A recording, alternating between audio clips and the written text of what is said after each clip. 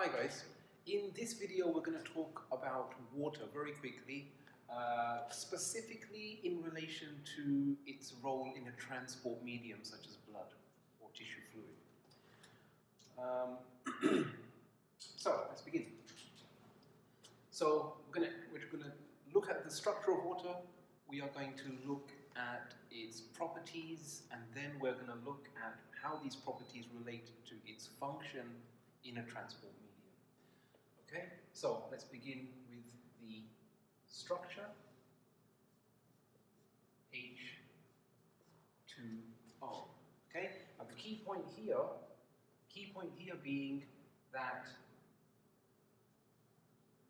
this bond right here and also that one has a dipole. Okay, so HO covalent bond has a dipole. And what that means is the electrons, so the covalent bond is a sharing of electrons, and those electrons are not equally shared.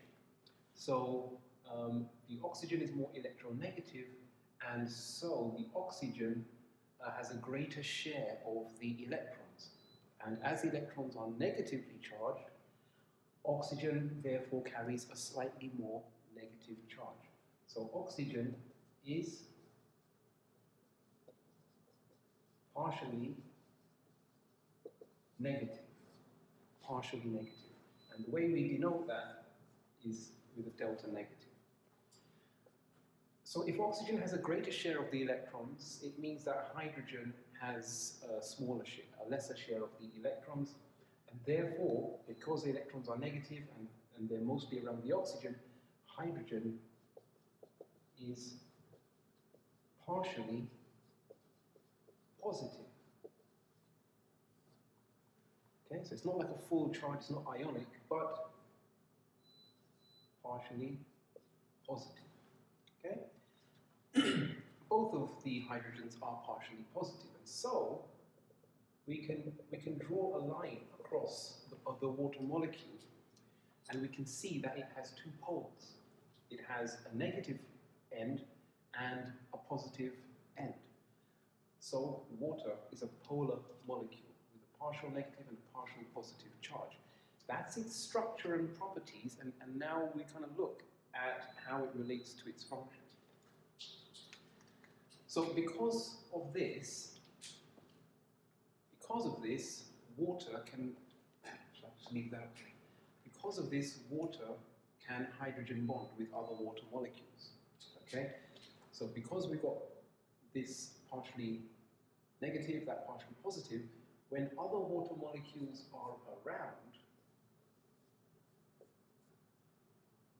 water molecules between them form what is called hydrogen bonds.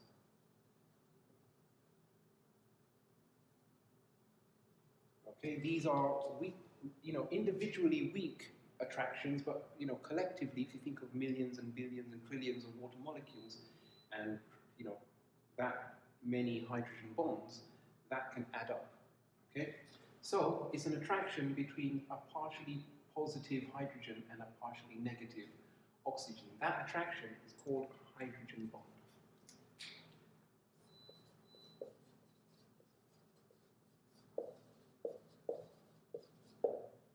Now that hydrogen bond results in a lot of water's key properties that make it, that allow it to have this important role as a transport medium. First of all, the hydrogen bonding keeps water cohesive. That means that the water molecules are attracted to each other.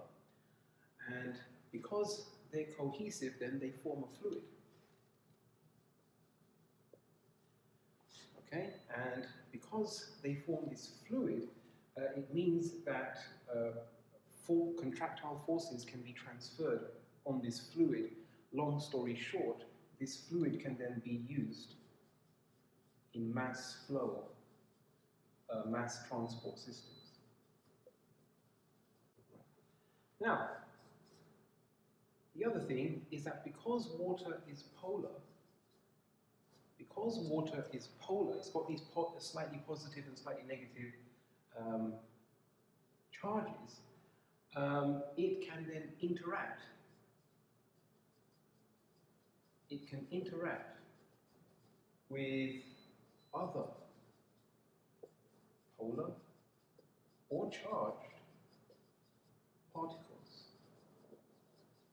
Okay?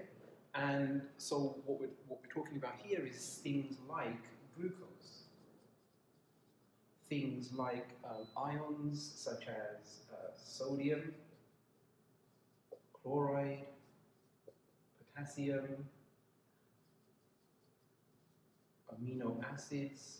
So because water has got these partial positive and partial negative charges, it can then interact with the equivalent positive and negative, or the opposite positive and negative charges on other particles, resulting in them being dissolved.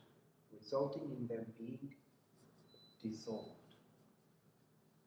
So because it can interact with these particles, it can dissolve them, and because it can dissolve these things, it can transport them, right? It can transport them. So mass flow allows water to move. Being polar and therefore being able to dissolve things allows it to move and take other things with it. And the kind of other side thing is that, because water makes up so much of living organisms, it makes up so much of cells, and because living organisms are made of cells, it makes up so much of the resulting organism. Because of that, it has this other extra advantage of having a high specific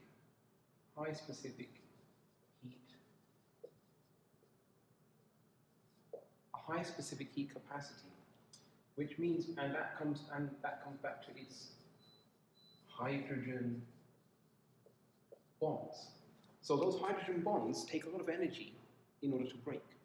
So if we want to evaporate water, or if we want to just even raise the temperature of water, it takes a lot of energy to get water moving more.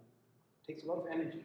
So you need to put lots of energy in order to get these water particles moving, because they're stuck to each other with these hydrogen bonds. So it takes a lot of energy to change the temperature of water. And what that means is any organism that has a lot of water, and that's most of them, or all of them, any organism that has a lot of water in it then has got a more stable temperature thanks to that property of water. So the temperature of the organism doesn't fluctuate too much because water is kind of absorbing a lot of the energy from the atmosphere and preventing dramatic temperature changes because of that. So, because it's got high specific heat capacity due to the hydrogen bonds, organisms are better able to maintain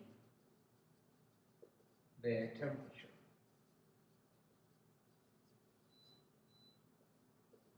So it's kind of like it aids the homeostasis of the organism, though not technically part of that mechanism. So water, okay, water's structure results in this dipole nature, and because of the dipole nature it can hydrogen bond, and because of the hydrogen bonding then it has these properties which are then related to its function, okay? Mass flow systems, dissolving things, and maintaining the organism's temperature. Okay.